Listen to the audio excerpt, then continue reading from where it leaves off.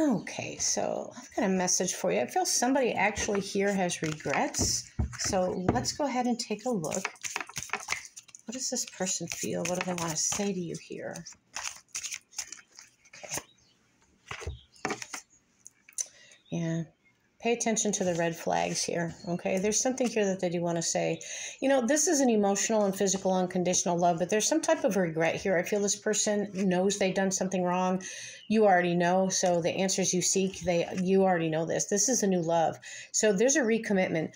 There's something here they want a second chance. There's something they regretted, you know, and it's truth and integrity. You need to decide if this situation aligns with your values and morals. I do feel either you ghosted or this person ghosted you.